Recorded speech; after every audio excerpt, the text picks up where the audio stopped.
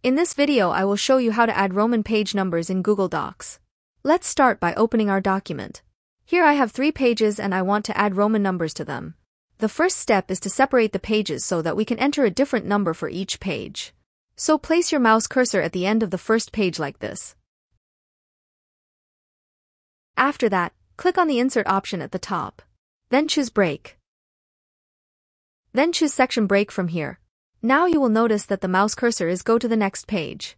The next step is also to place the mouse cursor at the end of the second page. Then in the same way, click on the Insert option at the top.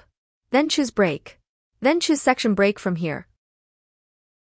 If you have more pages to number, you must repeat the same steps. Now go to the first page, then double-click on the header to open it. Then click on the Insert option at the top. Then choose Special Characters from here. After that, search for the Roman letters. From here I will start adding the number 1. You can also change the font size and numbering location.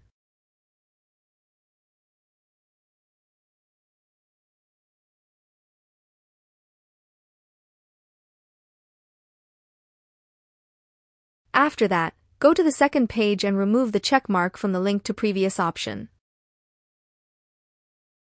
After that, in the same way, click on the Insert option at the top. Then choose Special Characters from here.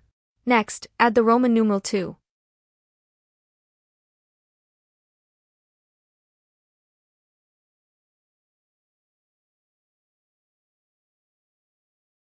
After that, go to the third page and remove the check mark from the link to previous option.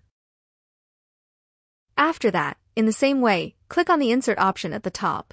Then choose Special Characters from here. Next, add the Roman numeral 3.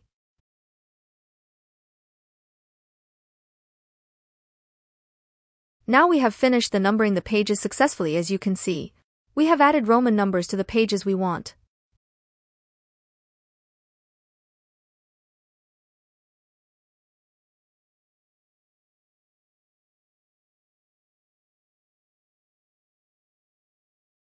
Thanks for watching and don't forget to like and subscribe to the channel.